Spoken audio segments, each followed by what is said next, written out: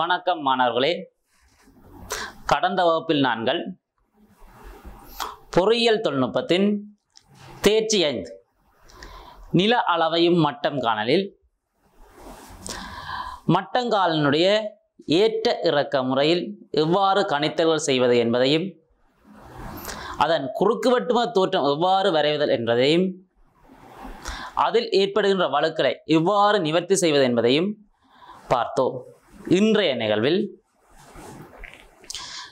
சில்லு முறை பற்றியும் சங்கிலி அளவீட்டில் எவ்வாறு அளவீடு எடுத்தல் என்பதையும் ஒரு வரைபடம் எவ்வாறு வரைதல் பற்றியும் அதில் ஏற்படுகின்ற வழுக்கல் பற்றியும் கற்க உள்ளோம். நில அளவு என்கின்ற பாடத்தில் அளக்கும் சில்லு முறையை பற்றி பார்ப்போம். இங்கே காணப்படுகின்ற அளக்கும் சில்லானது பரிதியின் நீளம் 1 மீட்டராக காணப்படுகிறது.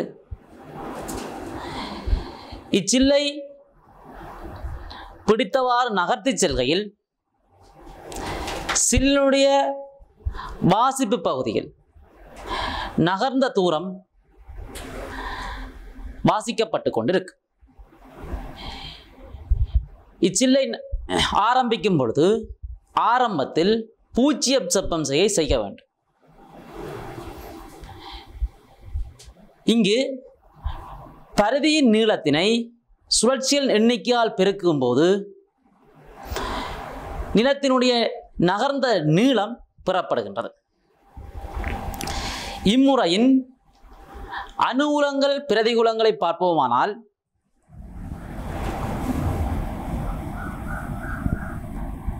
அனுகூலம் என்கின்ற பொழுது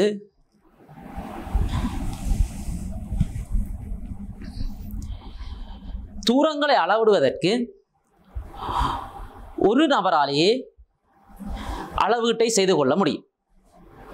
நாங்கள் ஒரு அளவு நாடாவால் அளவீடு செய்கின்ற பொழுது 2 நபர்கள் தேவைப்படுகின்றார்கள்.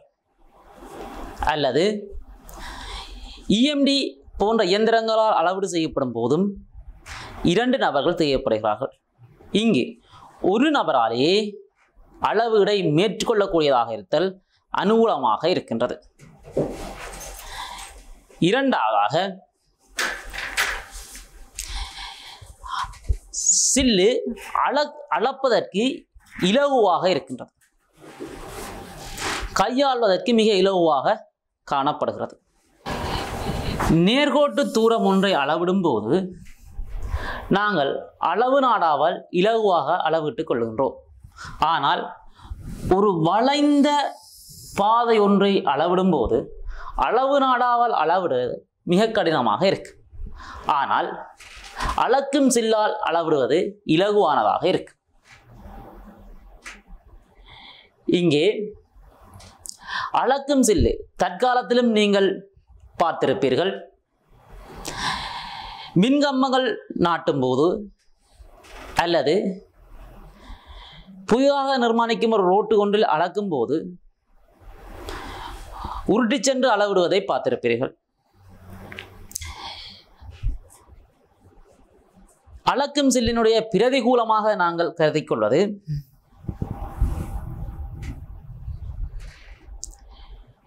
ஏற்ற இறக்கமான ஒரு பாதையொன்றில் ஒரு பாதையொன்று ஏற்ற இறக்கமாக இருக்கிறது என்று சொன்னால் சில்லை உருட்டி செல்லும் பொழுது இந்த சில்லு இந்த பாதை வழியே ஏற்ற இறக்கமாக செல்லுகின்றது. நாங்கள் உண்மையில் அளவிட வேண்டிய தூரம் கிடையான நீளமாகும். இந்நீளத்திலும் பார்க்க இது அதிகமான நீளத்தையே அளவிட்டுக் கொள்கிறது. அதிகமான நீளத்தையே அளவிட்டுக் கொள்கிறது. அடுத்ததாக பார்த்தோம் என்றால் நேர்கோட்டின் வழியே நாங்கள் உருட்டி செல்கையில் ஒரு நேர்கோட்டு அளக்கப் போகிறோம் என்று சொன்னால் நேர்கோட்டின் வழியே உருட்டி செல்கையில் அதன் பாதை சற்று விலகிச் செல்லுதல் இரண்டாவதான பிரச்சனை. மூன்றாவதாக உருட்டி செல்லுகின்ற பொழுது பள்ளமேடு வருகின்ற இடங்களில் நாங்கள் சில்லை உயர்த்தி வைத்திருந்தோமானால் உயர்த்தப்படுமா சில்லு தானாகவே சுழலும். இதனால் தூரம் நகராமலே வாசிப்பு நகர்ந்து கொண்டிருக்கு. இவ்வாறான பிரச்சனைகள் அளக்கும் சில்லு முறைகளே காணப்படுகின்றது. அடுத்ததாக சங்கிலி அளவீடு அல்லது நேர்கோட்டு அளவீட்டுக்கு செல்லும். சங்கிலி அளவீடு என்பது நேர்கோட்டு தூரங்களை மாத்திரம் அளந்து, இங்கு கோணம் அளக்கப்படுவதில்லை, நேர்கோட்டு தூரங்களை மாத்திரம் அளந்து முக்கோணங்களாக பிரித்து முக்கோணங்களில் காணப்படுகின்ற விவரப்புள்ளிகளை எடுத்து வரைவாக்கம் செய்கின்ற ஒரு முறையாகும்.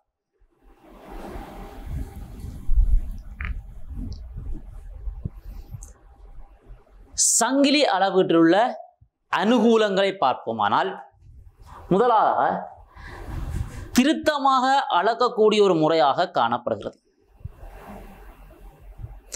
இரண்டாவதாக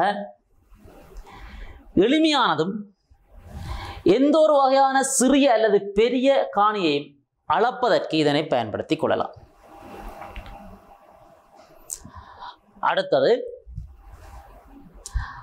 அளவைக்கு தேவையான உபகரணங்களுடைய எண்ணிக்கையும் அதனுடைய விலை மதிப்பீடுகளும் குறைவாக காணப்படும்.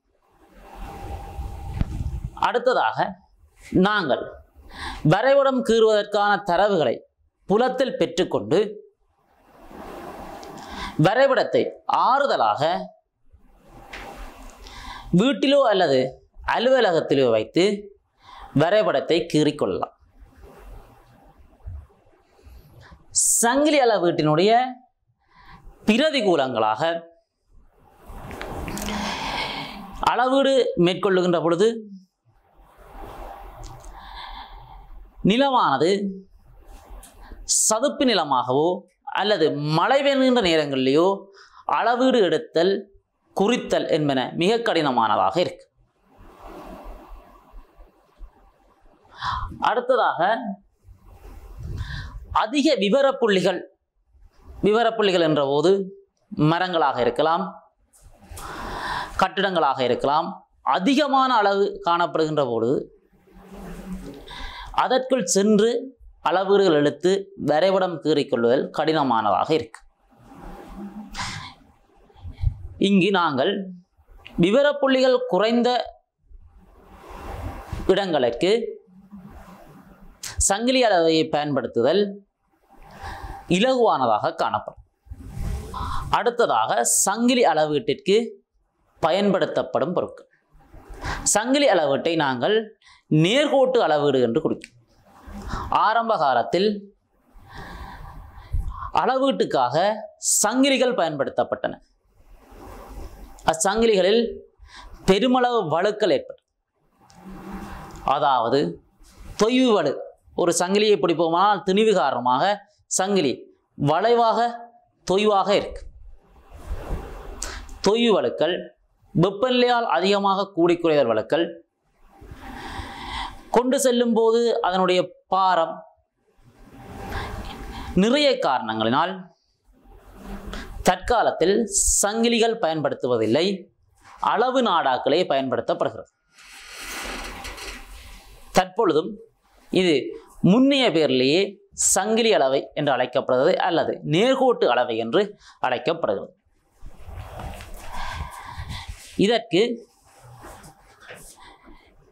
பிரதான அளவு நாடாவாக 50 மீட்டர் அளவு நாடாவையும், குத்தளவைகள் பெறப்படுவதற்காக 20 மீட்டர் அளவு நாடாக்களையும் பயன்படுத்துகின்றோம்.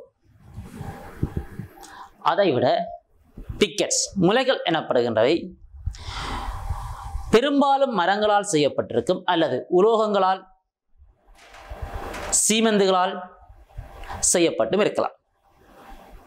இவை அளவை தானங்களை குறிப்பிடுவதற்காக பயன்படுத்தப்படுகின்றன. அடுத்ததாக வரிசைப்பாட்டு கோல்கள். வரிசைப்பாட்டு கோல்கள் என்பது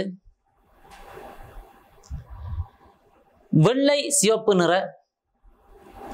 மாறி மாறி அடிக்கப்பட்ட கோல்கள் இங்கே படத்தில் பார்க்கலாம். இவ்வாறு காணப்படும். இதை தவிர வரைதல் உபகரணங்கள் பென்சில், அடிமட்டம், பேப்பர், பென் போன்றவை பயன்படுத்தப்படும். அடுத்தது மாதிரி படம்.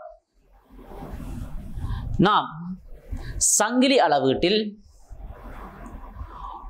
ஓர் இடத்தில் வரைபடம் கீற செல்கின்றோம் என்றால் முதலாவதாக அந்த பிரதேசத்தை சென்று அவதானிக்க வேண்டும். அந்த பிரதேசத்தை சென்று அவதானிக்க வேண்டும். இப்பொழுது காணப்படுகின்றதில் போல பிரதேசம் காணப்படுகின்றது என்று வைப்போம். இதில் ஒரு வீடு, ஒரு கிணறு, ஒரு சிறு கட்டிடம், இவ்வாறு பிரதேசங்கள் காணப்படுகின்றன என்று வைத்துக்கொண்டால் அவற்றை பரும்படியாக அவதானித்து கீறிக்கொள்வோம். இதில் உத்தேச வடக்கு திசை, பெயர், திகதி, ஒப்பம், தலைப்பு என்பவற்றை விட்டு மாதிரி படத்திலே அளவைத்தானங்கள், அளவை கோடுகள், அளவை முக்கோணங்கள் என்பவற்றை எந்த இடத்தில் இட வேண்டும் என்பதை திட்டமிட்டு மாதிரி படத்திலேயே குறித்து கொள்ள வேண்டும். இம்மாதிரி படத்தை வைத்துத்தான் அதற்கு அடுத்ததாக புலக்குறிப்பு படத்தினையும் வரைபடத்தினையும் வரைந்து கொள்வோம். இங்கு புலக்குறிப்பு புத்தகம் எனப்படுவது புலத்திலே அளவீடு செய்கின்ற தரவுகளை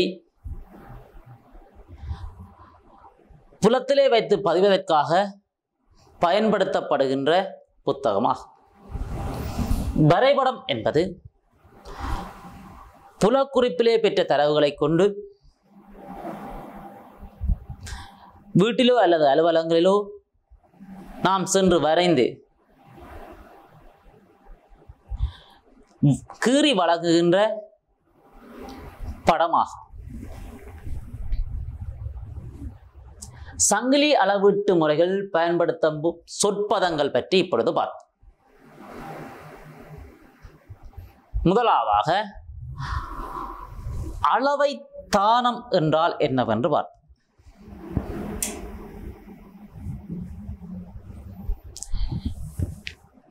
நாம் கீற இருக்கின்ற காணியினுடைய அமைப்பு இவ்வாறு இருக்கின்றது.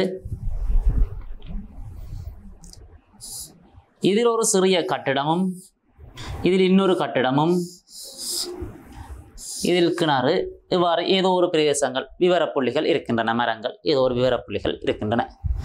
முதலாவதாக இதில் நான் ஏ என்ற ஒரு பிரதேசத்தை குறிக்கின்றேன், இதில் பி என்ற பிரதேசத்தை குறிக்கின்றேன், சி என்ற ஒரு பிரதேசம்,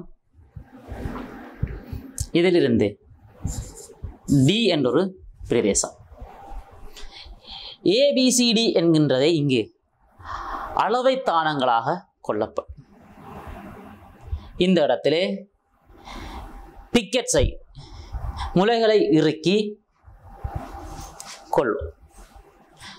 மாதிரி படம் கீறும் போதே சில வேலைகளை செய்து கொள்வோம். இதில் காணப்படுகின்ற நீண்ட கோடு, நீண்ட அளவை கோடு ஆதார கோடு, பேஸ் லைன் என்று சொல்லப்படுகிறது. நீண்ட ஆதார கோடு பேஸ் லைன் என்று சொல்லப்படுகிறது. இதில் இருக்கின்ற ஏயிலிருந்து சி,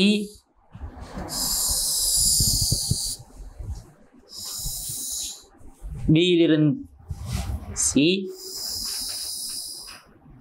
பியிலிருந்து டி, ஏயிலிருந்து டி, இந்த கோடுகள் எல்லாம் அளவை கோடுகள். இதில் மத்தியில் செல்கின்ற பெரிய கோடை அளவை கோடா, அளவை கோடு ஆதார கோடா. இந்த ஆதார கோட்டிலிருந்து நாங்கள் சில விஷயங்களை கவனித்துக் கொள்வோம். ஆதார கோடு மத்தியினூடாக செல்வதையும் ஆதார கோட்டிலிருந்து விவர புள்ளிகளை பெரும்பாலும்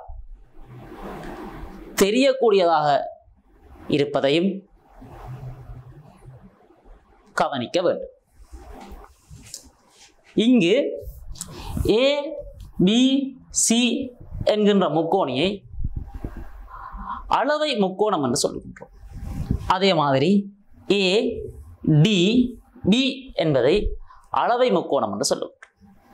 இவ் அளவை முக்கோணங்கள் தெரிவு செய்யப்படும் போது நன்னிலை முக்கோணங்களாக தெரிவு செய்யப்பட வேண்டும். நன்னிலை முக்கோணம் என்கின்ற பொழுது குறைந்தது ஒரு முக்கோணத்தை நாங்கள் எடுத்துக்கொண்டோம் என்றால் ஒரு கோணம் 30 பாகையிலும் பார்க்க உயர்வாகவும் 120 பாகையிலும் பார்க்க குறைவாகவும் காணப்பட வேண்டும். நாங்கள் இதை 30 இதை 120 என்று வைத்தால் இக்கோணம் மொத்தம் முக்கோணியுடைய கூட்டுத்தொகை அகக்கோணங்களுடைய கூட்டுத்தொகை 180 பாகை, இது 30 பாகையாக காணப்படும். ஆகவே நன்னிலை முக்கோணம் எனப்படுவது 30 பாகைக்கும் 120 பாகைக்கும் இடைப்பட்ட முக்கோணிகளா. சிறந்த நன்னிலை முக்கோணி என்பது 60 60 60 பாகை கொண்ட முக்கோணியாகும். நாங்கள் அளவீடு செய்கின்ற பிரதேசத்தில் சிறந்த நன்னிலை முக்கோணியாக 60 60 60 பாகை கொண்ட ஒரு முக்கோணியை பெற்றுக்கொள்வது நடைமுறையில் சாத்தியமற்றது. அதனால் நன்னிலை முக்கோணங்களாக 30 பாகைக்குள் வரக்கூடிய வகையில் முக்கோணங்களை தெரிவு செய்து கொள்ள வேண்டும். முக்கோணங்களை தெரிவு செய்கின்ற பொழுது 30 பாகையிலும் பார்க்க அதிகமாகவும் 180 பாகையிலும் பார்க்க குறைவாகவும் எடுக்க காரணம் யாதென பார்த்தோமானால், நாங்கள் வரைகின்ற வரைதல் பென்சில் 1 மில்லிமீட்டர் அளவு பென்சில் கூறு இருக்கிறது என்று சொன்னால் அதில் சிறிய வலு ஒன்று ஏற்படும். அல்லது ஜாதாயிரம் ஒரு கோட்டிலிருந்து 2 வட்டத்துண்டுகளை வெட்டும் பொழுது சிறிய முக்கோணங்களாக இருந்தால் அது வெட்டுகின்ற புள்ளி எது என்பதை தீர்மானிப்பதில் எங்களுக்கு சிக்கல் ஏற்படலாம். இதனால் அதில் வரைகின்ற முக்கோணம் சிறிய பிழை ஏற்பட்டாலும் இந்த முக்கோணை சார்ந்துதான் அளவீடுகள் செய்து உள்ளே காணப்படுகின்ற விவரப்புள்ளிகள், கட்டடங்களாக இருந்தாலும் சரி மரங்களாக இருந்தாலும் சரி, விவரப்புள்ளிகளை நாங்கள் குறிக்கின்ற பொழுது முக்கோணத்தில் ஏற்படுகின்ற பிழை மற்ற எல்லா விடயத்திலும் ஏற்பட்டுக் கொள்ளும். அதனால் நாங்கள் நன்னிலை முக்கோணங்களாக தெரிவு செய்து கொள்ள வேண்டும். இங்கே பார்க்கின்ற பொழுது ஒவ்வொரு நன்னிலை முக்கோணங்களையும் நிர்ணய கோடு செக் லைன் பார்க்க வேண்டும். ஏனென்று சொன்னால் செக் லைன் பார்க்கின்ற பொழுது முக்கோணங்களை முதலாவது சரியாக வரைந்தோம் என்று சொன்னால் அதற்கடுத்ததாக அதனை பயன்படுத்தி வரைகின்ற வரைவுகள் சரியாக வரும். அதனால் ஒவ்வொரு முக்கோணங்களுக்கும் நிர்ணய கோடு பார்க்கப்பட வேண்டும். அளவீட்டு தானம் பார்த்திருக்கின்றோம், அளவை கோடு பற்றி பார்த்திருக்கின்றோம், ஆதார கோடு, விவரப்புள்ளி, விவர முக்கோணம், நிர்ணய கோடு பற்றி பார்த்திருக்கோம். அடுத்ததாக குத்தளவை எதிரமைப்புகள் பற்றி பார்க்க போகின்றோம். நாம் எமது அளவு கோட்டிலிருந்து ஓர் விவர புள்ளியை எவ்வளவு தூரத்தில் இருக்கின்றது என்று எடுப்பதற்கு 3 முறைகளில் குத்தளவை எடுக்கின்றோம். ஒன்று செங்குத்து குத்தளவை, இரண்டாவது முக்கோண குத்தளவை, மூன்றாவது சரிவக குத்தளவை. செங்குத்து குத்தளவை எப்பொழுது எடுப்போம் என்று சொன்னால், இது அளவை கோடு, இது செங்குத்து குத்தளவை. அளவை கோட்டிற்கும் விவரப்புள்ளிக்கும் இடையிலே தடங்கல்கள் காணப்படாத சந்தர்ப்பத்திலும், விவரப்புள்ளியானது 15 மீட்டருக்கு உட்பட்டதாக இருக்கும் சந்தர்ப்பத்திலும் செங்குத்து குத்தளவை எடுக்கப்படுகின்றது. செங்குத்து குத்தளவை எடுப்பது மிகவும் இலகுவானது. நாங்கள் சங்கிலி அளவீட்டில் அதிகமாக செங்குத்து குத்தளவையே எடுத்துக் கொள்கின்றோம். அடுத்ததாக முக்கோண குத்தளவை. முக்கோண குத்தளவை எடுக்கின்ற பொழுது அளவை கோட்டிலிருந்து விவரப்புள்ளியானது ஜாதாயினும் ஒரு தடங்கல்கள், கட்டிடங்களாக இருக்கலாம், ஜாதாயினும் ஒரு தடங்கள் காணப்படுகின்ற பொழுது இதற்கு நாங்கள் செங்குத்து குத்தளவை எடுக்க முடியாது. இந்த இடத்தில் அளவை கோட்டிலிருந்து இது பிரதான அளவு நாடா பாவிக்கின்றது, இது குத்தளவை அளவு நாடா பாவிப்போம். குத்தளவை அளவு நாடா 2 தடவைகள் பாவித்து இவ்வாசிப்புகளை பெற்றுக்கொள்வோம். இன்னும் ஒரு முறை 2 அளவைத்தானங்களுக்கு இடையில் நாங்கள் பிரதான அளவு நாடா வைத்திருக்கின்றோம். எங்களுடைய விவர புள்ளியானது அளவு நாடாவிலிருந்து செங்குத்து அல்லாத திசையில் சென்றால் அதற்கு நாங்கள் முக்கோண குத்தளவை ஒன்றை எடுத்துக்கொள்வோம். இந்த 2 குத்தளவைகள் தான் அதிகமாக சங்கிலி அளவீட்டில் பெறப்படுகின்றது. அடுத்ததாக புள்ளி ஒன்றின் நிலையை எடுப்பதற்கு 4 முறைகள் வைத்திருக்கின்றோம். புள்ளி ஒன்றின் நிலை என்று சொன்னால், ஒரு கட்டிடம் ஒன்றை வரைவாக்கம் செய்வது பற்றி ஏற்கனவே பார்த்திருக்கின்றோம். அதில் காணப்படுகின்ற ஒவ்வொரு புள்ளிகளையும் அடையாளம் கண்டு அப்புள்ளிகள் எங்கே இருக்கின்றது குறிப்பிட்டால் அவ்வரைபடத்தை கீறிக்கொள்ளலாம். புள்ளிகளை அடையாளம் காண்பதற்கு x அச்சு y அச்சிலிருந்து எவ்வளவு தூரம் என்பது கண்டுபிடிக்கலாம். இம்முறைகள் அடிப்படையாக முதலாவதாக ஒரு கோட்டிலிருந்து ஒரு புள்ளிக்கான செங்குத்து தூரம் தெரியும் இடத்து அப்புள்ளி எங்கு காணப்படுகிறது என்பதை நாங்கள் அளவுடையாக எடுத்து வரைவாக்கம் செய்து கொள்ளலாம். முதலாவதாக ஒரு புள்ளிக்கான செங்குத்து தூரம் தெரியும் இடத்தில் புள்ளியை அடையாளம் கண்டுகொள்ளலாம். இது பிரதான அளவு நாடா. பிரதான அளவு நாடாவிலிருந்து இந்த தூரம் A, இதற்கு செங்குத்தான தூரம் B அளவீடு செய்து புள்ளியை பெற்றுக்கொள்வோம். அடுத்ததாக ஓர் பிரதான அளவு நாடாவிலிருந்து ஒரு புள்ளிக்கான 2 தூரங்கள் தெரியும் இடத்து, அதாவது இந்த கோட்டிலிருந்து இந்த தூரத்தை நான் A1 என்று சொல்லுகின்றேன். இந்த கோட்டிலிருந்து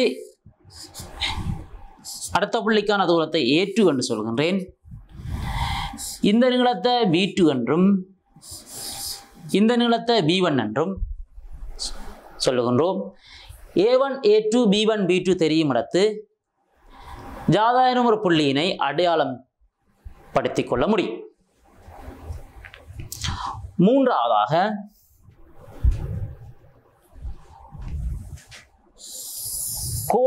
அளவை கோட்டிலிருந்து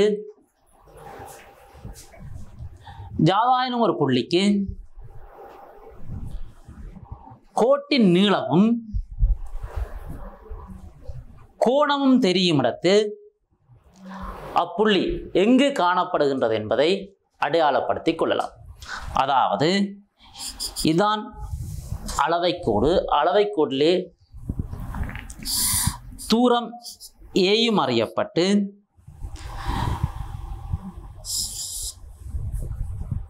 கோணம் அல்பாவும் அறியப்பட்டு கோட்டிலிருந்து நீளம் பியும் அறியப்படுமாக இருந்தால் புள்ளியினுடைய இடம் கண்டுபிடிக்கப்படும். நான்காவது முறையாக ஜாதகம் ஒரு புள்ளிக்கு அளவைக்கோடு ஒன்றிலிருந்து இரண்டு கோணங்கள் தெரியும்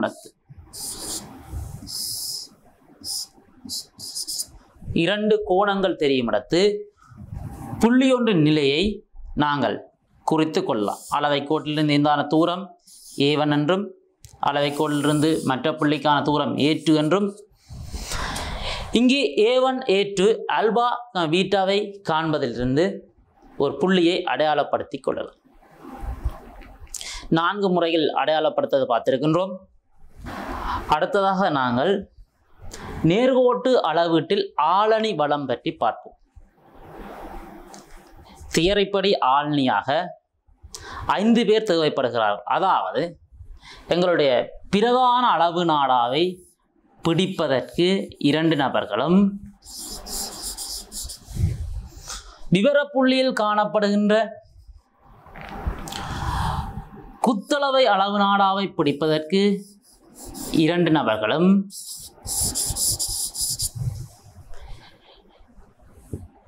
இந்நபர் வாசித்து சொல்வதனை குறிப்பெடுப்பதற்கு சேவையாளர் ஆக மொத்தம் 5 பேர் தேவைப்படுகிறார்கள் ஒரு நேர்கோட்டு அளவீட்டை செய்வதற்கு தியரிப்படும். ஆனால் வேலை தளங்களிலே அளவு நாடாக்களை இதில் காணப்படுகிற 2 நபர்களையும் நீக்கிவிட்டு பிரதான அளவு நாடா இழுத்து கட்டப்படுகிறது. ஆகவே 2 நபர்கள் குறைவாக தேவைப்படுகிறார்கள், 3 பேர். சில இடங்களில் சேவையாளரே வாசிப்பை மேற்கொண்டு குறித்து கொள்வதையும் செய்வதனால் 2 நபர்கள் போதுமானதாக இருக்கிறார்கள். எங்களுக்கு வினாக்கள் கேட்கப்படுகின்ற பொழுது நேர்கோட்டு அளவீட்டில் எத்தனை பேர் தேவை என்றால் 5 பேர் தேவை. அடுத்ததாக புலக்குறிப்பு படத்திலிருந்து பெற்ற தரவுகளை பரப்பளவு காணுதல் பற்றி பார்ப்போம். புலக்குறிப்பு படத்தை பார்த்தோமானால் ஆரம்பத்தில் ஒரு வட்டம் இருக்கு. வட்டத்தில் 4 கோடுகள் இவ்வாறு குறிக்கப்பட்டிருக்கும். இந்த கோட்டினுடைய அர்த்தம் என்றால் அளவு நாடாவினுடைய பூஜ்ஜியம் இந்த பகுதியில் வைக்கப்பட்டிருக்கிறது. அடுத்ததாக இவ்வாறு போய் ஒரு வட்டத்தில் முடிவடைகின்றது. மேற்புற வட்ட பகுதியில் பிரதான அளவு நாடாவினுடைய இறுதி வாசிப்பு போடப்படுகிறது. நான் உதாரணத்திற்கு 40 மீட்டர் என்பதை போடுவேன். 40 மீட்டர் என்பது குறிக்கப்பட தேவையில்லை. ஆரம்பித்த இடத்தை நான் A என்று வைத்திருக்கின்றேன். ஒரு விவரப்புள்ளி ஒன்று காணப்படுகிறது, B என்று வைத்திருக்கின்றேன். இன்னொரு விவரப்புள்ளி ஒன்று காணப்படுகிறது, C என்று வைத்திருக்கின்றேன். இந்த பகுதியை D என்று வைப்போம். இங்கால் ஒரு பகுதி E என்று இருக்கிறது. நாங்கள் அளவீடு செய்கின்ற பகுதி ஏயிலிருந்து பியும் C D டியிலிருந்து E வாறு காணப்படும். B என்கின்ற விவரப்புள்ளியானது பிரதான அளவு நாடாவில் 10 மீட்டரும் குத்தளவை அளவு நாடாவில் 10 மீட்டரும்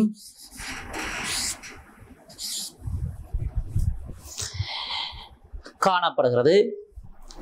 C என்கின்ற புள்ளி பிரதான அளவு நாடாவில் 30 மீட்டரும் குத்தளவை அளவு நாடாவில் 5 மீட்டரும் E என்கின்ற போது பிரதான அளவு நாடாவில் 20 மீட்டரும் குத்தளவை அளவு நாடாவில் 10 மீட்டருமாக காணப்படுகிறது. இதில் கவனிக்கப்பட வேண்டிய விடயம் என்னவென்றால், பிரதான அளவு நாடாவிற்கு வலதுபுறம் இருக்கின்ற பகுதிகள் வலதுபுறத்திலேயே குறிக்கப்பட வேண்டும், இடதுபுறம் இருக்கின்ற பகுதிகள் இடதுபுறத்திலேயே குறிக்கப்பட வேண்டும். பிரதான அளவு நாடாவில் எழுதப்படுகின்ற எழுத்துக்கள் இரண்டு கோட்டுக்கும் செங்குத்தாக எழுதப்பட வேண்டும். பக்கத்தில் எடுக்கப்படுகின்ற கோட்டுகள் ஒரே நேர்கோட்டில் வர வேண்டும். இதனுடைய அர்த்தம் என்னவென்றால், புள்ளி B ஆனது பிரதான அளவு சட்டத்தில் 10 மீட்டரும், பிரதான அளவு நாடாவில் 10 மீட்டர் அளவுடையும், குத்தளவு அளவு நாடாவில் 10 மீட்டர் அளவுடையும் காணப்படுகிறது. இப்பொழுது இந்த பகுதியினுடைய பரப்பை கணிப்பதற்கு நாங்கள் எங்களுக்குள் தெரிந்த உருவங்களாக மாற்றிக்கொள்வோம். இப்பொழுது இதில் காணப்படுகின்ற உருவத்தை நாங்கள் முக்கோணம், முதலாவது முக்கோண பகுதி என்று எடுத்துக்கொள்வோம். இதில் காணப்படுகின்ற பகுதியை இரண்டாவது முக்கோண பகுதியாகவும், இதில் காணப்படுகின்ற பகுதியை சரிவக பகுதியாகவும், இது சரிவகம் ஏனென்று சொன்னால் இதற்கு இவை இரண்டும் செங்குத்தாக இருக்கிறபடியால் இது இரண்டும் சமாந்தர கோடுகள். ஆகவே இதில் காட்டப்படுகின்ற அந்த மூன்றாவது உருவம் சரிவகமாக காணப்படும். இதில் நாலாவது பகுதி இப்படி சிறிய சிறிய பகுதிகளாக உடைத்து அவற்றின் பரப்பளவை காணுவதன் மூலம் மொத்த பரப்பளவு கண்டுகொள்ளலாம். முதலாவது பகுதியினுடைய பரப்பளவு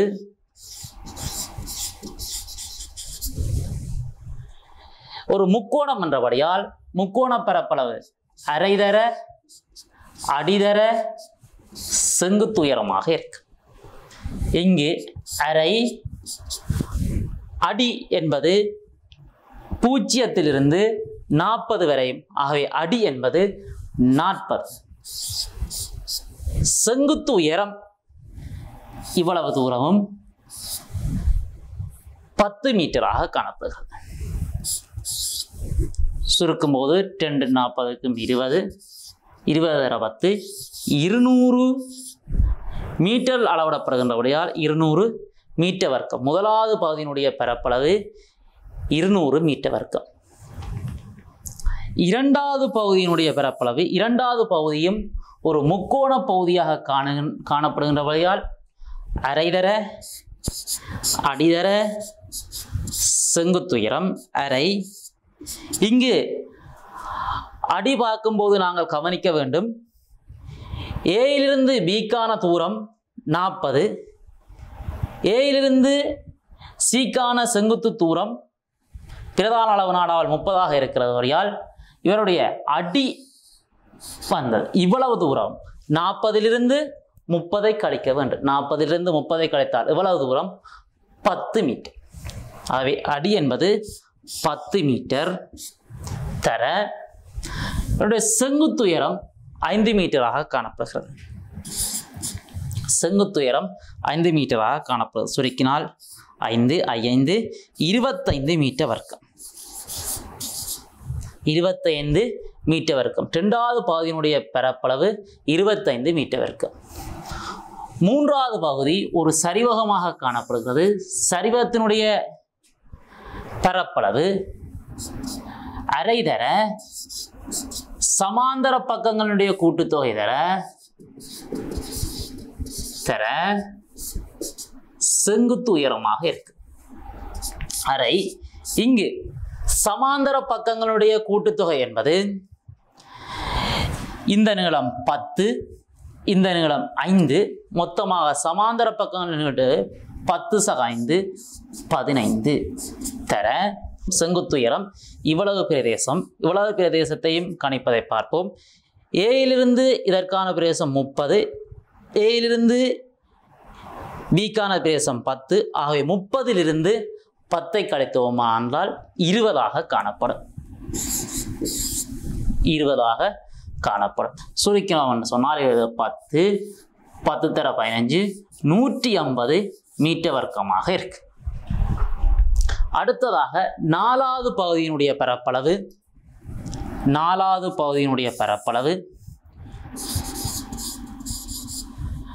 பகுதி முக்கோணமாக இருக்கிறபடியால் அரைதர அடிதர செங்குத்துயரம் அரை அடி எங்களுக்கு இங்கே நாலாவது பகுதியின் அடி 10 ஆகவும் செங்குத்துயரம் 10 ஆகவும் காணப்படுகிறது. சுருக்கிவிட்டால் 50 மீட்டர் வர்க்கம். எங்களுக்கு இப்பொழுது தரப்பட்ட பகுதி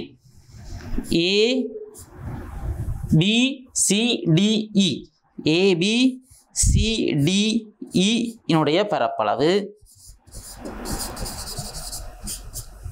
மொத்தமாக முதலாவது பரப்பு, இரண்டாவது பரப்பு, மூன்றாவது பரப்பு, நாலாவது பரப்பு எல்லாத்தையும் கூட்டவன் 1 2 3 4 பரப்புகளையும் கூட்டுவோம். கூட்டும் பொழுது 200 ஓட 25 225, இங்கே ஒரு 100 375, இங்கே ஒரு 50 425 மீட்டர் வர்க்கமா 425 மீட்டர் வர்க்கமாக காணப்படுகிறது.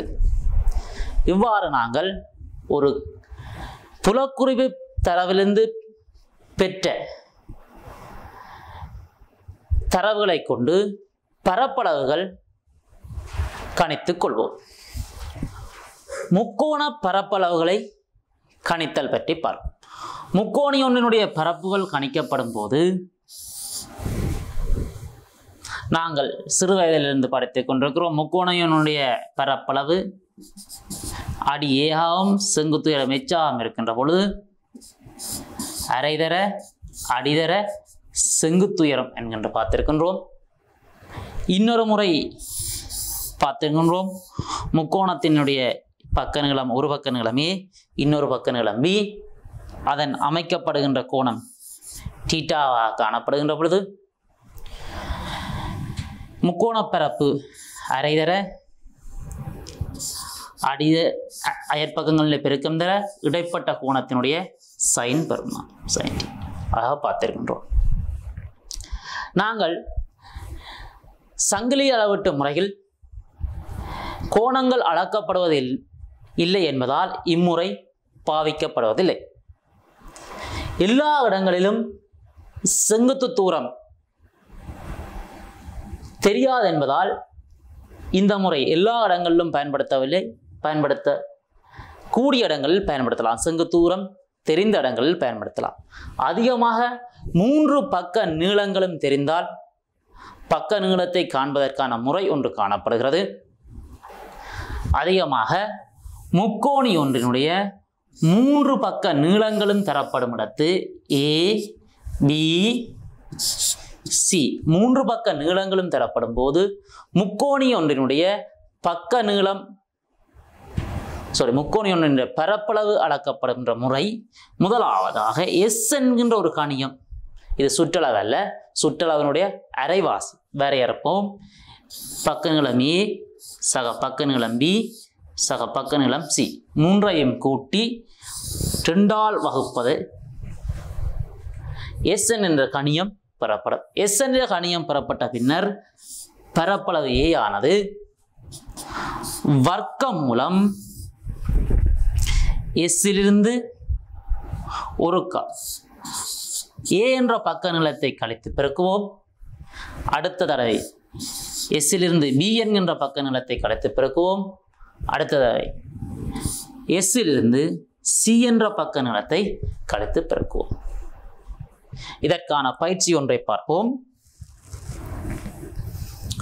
ஒரு முக்கோணம் ஒன்று காணப்படுகிறது. இந்த முக்கோணத்தினுடைய பக்க நீளங்களாக 30 மீட்டர், 40 மீட்டர், 50 மீட்டர் என்கின்ற காணப்படுகிறது. எஸ் என்கின்ற கணியத்தை வரையறுப்போம். எஸ் என்கின்ற கணியம் 3 பக்க நீளங்களையும் கூட்டி 2ஆல் வகுப்போம். அதாவது 30, 40, 50 கூட்டி 2ஆல் வகுப்போம். 30, 50, 80, 120, 120 2ஆல் வகுத்தால் 60. S என்பது 60க்கு சமனாக வருகிறது. ஆகவே இதனுடைய பரப்பளவு A வர்க்கமூலம், முதலாவதாக S ஐ போடுவோம் 60. அடுத்ததாக S இலிருந்து ஒரு பக்க நீளம் கழிப்போம். S அதாவது 60லிருந்து 30 கழித்தால் 30, அதை பெருக்குவோம். அடுத்ததாக மற்ற நீளத்தை கழிப்போம். 60லிருந்து 40 கழித்தோமானால் 20. அடுத்ததாக 60லிருந்து 60லிருந்து இந்த பக்க நீளம் 50 கழிப்போம். கழித்தோமானால் 10 வருகிறது. இப்பொழுது நாங்கள் இதை சுருக்குவோம். சுருக்கின்ற பொழுது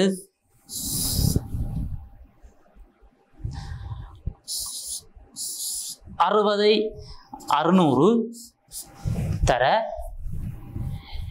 30 30 6 2 0 600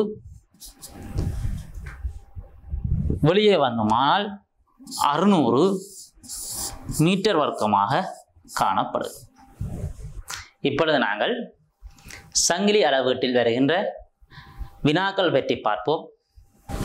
50 மீட்டர் அளவு நாடா ஒன்றினால் காணி ஒன்றின் நீளம் அளவிடப்பட்ட போது 500 மீட்டராக வாசித்தது. உண்மையில் அளவு நாடா 48 மீட்டர் ஆகும் எனில் காணியின் நீளம் யாது?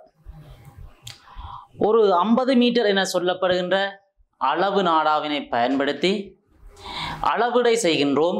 அளவிடை செய்கின்ற பொழுது அந்த காணியினுடைய நீளம் 500 மீட்டர்கள் என வருகின்றது. அளவையாளர் அளவீடு செய்து முடிந்த பின்னர் அளவு நாடாவை பார்க்கின்றார். அது 48 மீட்டராக காணப்படுகிறது. எனின் இக்காணியினுடைய உண்மையான அளவு எவ்வளவு என்று கேட்கப்படுகிறது. இப்பொழுது தரப்பட்ட ஒரு அளவு நாடா உண்மையில் 0லிருந்து தொடங்கி 50 மீட்டரில் முடிவடைந்திருக்க வேண்டும். 0லிருந்து தொடங்கி 50 மீட்டரில் முடிவடைந்திருக்க வேண்டும். ஆனால் இவ் அளவு நாடா 48 மீட்டர் என்று சொன்னால் 2 மீட்டரிலிருந்து தொடங்குகிறது. இவ்வாறான வலு வரும் வகையாக காணப்படலாம். இல்லது படிவகுக்கை செய்யும் போது கூட 50 மீட்டர் படிவகை செய்து 48 மீட்டர் நாடாவை 50 மீட்டராக படிக்கை செய்யப்பட்டிருக்கலாம். நான் இப்பொழுது இவ்வாறான ஒரு வலு உள்ளதாக எடுத்துக்கொள்கிறேன். இந்த அளவு நாடா உண்மையில் இந்த 48 மீட்டர் பயன்படுத்தி நாங்கள் அளவீடு செய்கின்றோம். எவ்வளவு நீளம் அளவீடு செய்கின்றோம் என்று சொன்னால் ஒரு 500 மீட்டர் நீளமான பிரதேசத்தை அளவீடு செய்கின்றோம். முதல் தடவை பாவிக்கப்பட்டிருக்கிறது, 2ஆம் தடவை பாவிக்கப்பட்டிருக்கிறது அளவு நாடா, 3ஆம் தடவை பாவிக்கப்பட்டிருக்கிறது. இப்படி அளவு நாடாக்கள் பல தடவைகள் பாவிக்கப்பட்டிருக்கின்றது. மொத்தமாக எத்தனை தடவைகள் பாவிக்கப்பட்டிருக்கிறது என்று சொன்னால், ஒரு தடவை பயன்படுத்தும் போது 50 மீட்டர் நகர்கிறது. ஆகவே எக்ஸ் தடவை பயன்படுத்தும் போது மொத்தமாக 500 மீட்டர்கள் நகர்ந்திருக்கின்றது. ஆகவே இங்கே எத்தனை தடவை என்பது எக்ஸ் என்பது 500 மீட்டரின் கீழ் 50 மீட்டர் சுருக்கிவிட்டோம் என்று சொன்னால் 10 தடவைகள் என்கின்றது. 10 தடவைகள் இவ்வளவு நாடாவை பயன்படுத்தி இருக்கின்றோம். ஒரு தடவை பயன்படுத்தும் போதும் 2 மீட்டர்கள் குறைவு ஏற்படுகின்றது. 10 தடவை பயன்படும் போது மொத்தமாக ஏற்பட்ட குறைவு 20 மீட்டர்கள் ஆகும். 10 தடவை பயன்படுத்தும் போது ஒரு தடவைக்கு 2 மீட்டர் படி, மொத்தமாக 20 மீட்டர் குறைவு ஏற்பட்டிருக்கின்றது. நாங்கள் 500 மீட்டர் என்று வாசித்திருக்கின்றோம்.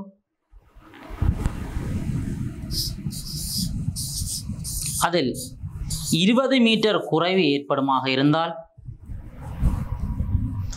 இப்பொழுது வாசிப்பு உண்மையான வாசிப்பு காணியின் உண்மையான நீளம் 480 மீட்டர்கள் ஆகும். அடுத்ததாக இன்னும் ஒரு வினாவிற்கு செல்வோம். 50 மீட்டர் அளவுநாடா ஒன்றினால் காணியொன்றின் நீளம் அளவிடப்பட்ட போது 1000 மீட்டராக வாசித்தது. ஒரு அளவுநாடாவை பயன்படுத்துகின்றோம். அது 1000 மீட்டராக வாசித்திருக்கு. உண்மையில் அளவு நாடா 50 மீட்டரும் 10 சென்டிமீட்டர்களும் ஆகும். எனில் காணியின் உண்மை நீளம் யாது? ஒரு அளவு நாடா பயன்படுத்தி அளவீட்டை வாசிக்கின்ற பொழுது இங்கே அளவு நாடா வளமையான அளவிலும் பார்க்க உயர்வானதாக காணப்படுகின்றது. எவ்வளவு உயர்வாக காணப்படுகின்றது என்றால் ஒவ்வொரு தடவையும் 10 சென்டிமீட்டர்கள் கூடுதலாக வாசித்து வந்துள்ளது. ஒவ்வொரு தடவையும் 10 சென்டிமீட்டர்கள் கூடுதலாக வாசித்து வந்துள்ளது. ஆகவே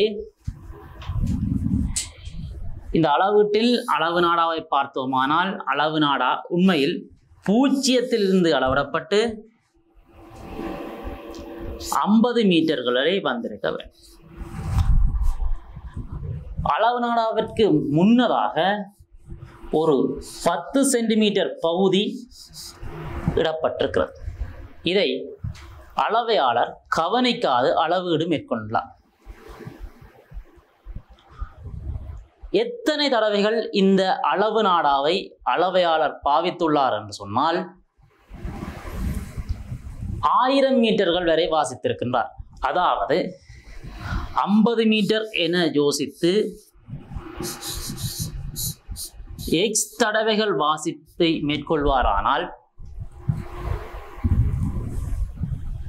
1000 மீட்டர் வாசிப்பு வந்தது. ஆகவே இங்கே x என்பது 1000 மீட்டரின் கீழ் 50 மீட்டர். சுருக்கிவிட்டால் 20 தடவைகள் இவ் அளவு நாடாவை வாசித்துள்ளார். அளவு நாடா ஒவ்வொரு தடவையும் நீளத்தை அதிகமாக்கி வாசிக்கிறதா குறைத்து வாசிக்கிறதா என்று கேட்டால் ஒவ்வொரு தடவையும் 10 சென்டிமீட்டர் குறைவாக வாசித்து வருகின்றது. 10 சென்டிமீட்டர் குறைவாக வாசித்து வருகின்றது. ஆகவே இந்த வாசிப்பு இறுதியாக என்ன செய்யப்பட வேண்டும் என்று சொன்னால் கூட்டப்பட வேண்டும். இறுதியாக கூட்டப்பட வேண்டும். ஆகவே 20 தடவைகள் 10 சென்டிமீட்டர்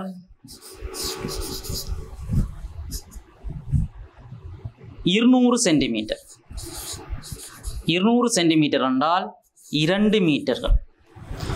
இந்த 2 மீட்டர் தூரம் வாசிப்பிலிருந்து தவறிடப்பட்டுள்ளது. ஆகவே உண்மையான நீளம் 1000 மீட்டரிலிருந்து எடுக்கப்பட்ட இந்த 2 மீட்டரை கூட்டிவிட்டால் 1002 மீட்டர்கள் ஆகும். 1002 மீட்டர்கள் ஆகும். அடுத்ததாக சங்கிலி அளவிடையில் ஓர் அளவிடை படமானது 1:100 என்னும் அளவு திட்டத்தில் வரையப்பட்டுள்ளது. இவ்வரைபடத்தில் காணப்படும் ஓர் இடம்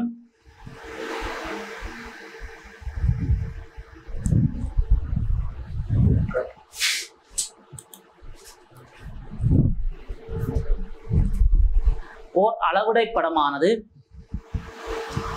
1:100 என்னும் அளவு திட்டத்தில் வரையப்பட்டுள்ளது. இவ்வரைபடத்தில் காணப்போர் ஓர் இடம் 10 சென்டிமீட்டர் தூரத்தினால் காட்டப்பட்டுள்ளது. இவ்விடத்தின் உண்மையான நீளம் யாது? இதனை 1:200 என்னும் அளவுடை படத்தில் வரைந்தால் அளவுடை படத்தின் நீளம் யாது என கேட்கப்படுகிறது. சரி, பார்க்கலாம். 1:100 என்பதன் அர்த்தம் 1 என்பது வரைபட அளவுடையாகவும் 100 என்பது புலத்தினுடைய அளவாகவும் இருக்கு. அளவுடை பரப்புகின்ற புலத்தின் அளவாகவும் இருக்கு. இங்கே காட்டப்படுகின்றது 10 சென்டிமீட்டர் வரைபடத்தினுடைய அளவு. ஆகவே இங்கு சென்டிமீட்டர் அளவுடையை கொடுத்தால் 1 சென்டிமீட்டர், அங்கால் பக்கம் சென்டிமீட்டர் அளவுடைய கொடுப்போம் 100 சென்டிமீட்டர். இது 10 மடங்கு ஆகினால் 10 சென்டிமீட்டர். வரைபடத்தில் புலத்தில் 1000 சென்டிமீட்டராக காணும். 1000 சென்டிமீட்டர் என்பது 10 மீட்டர்களா. ஆகவே இங்கு 10 மீட்டர் தூரம் 10 சென்டிமீட்டரால் காட்டப்படுகிறது. 10 மீட்டர் தூரம் 10 சென்டிமீட்டரால் காட்டப்படுகிறது. இரண்டாவதாக கேட்கப்பட்டிருக்கிறது, இதனை 1:200 என்னும் அளவுடையில் வரைந்தால் அளவுடை படத்தின் நீளம் யாது? 200 மடங்கு என்று சொல்லுகின்ற பொழுது ஏற்கனவே 1:100 என்றால் அதையும் பார்க்க 2 மடங்குகள் பிரதேசம் சின்னனாக்கப்பட வேண்டும். 1:200 என்று சொல்லும் பொழுது ஏற்கனவே செய்யப்பட்ட படத்திலும் பார்க்க புலம் 2 மடங்கு பெரிதாக இருக்கின்றது. ஆகவே இதை அரை மடங்கு சின்னாக்கால் சரி. ஆகவே பார்ப்போம். ஏற்கனவே 10 சென்டிமீட்டர் இருக்கின்றது, அதனுடைய அரைவாசி 5 சென்டிமீட்டராக இருக்கு. 1:100 என்கின்ற பிரதேசம் இப்பொழுது 5 சென்டிமீட்டர்களாக காணப்படும்.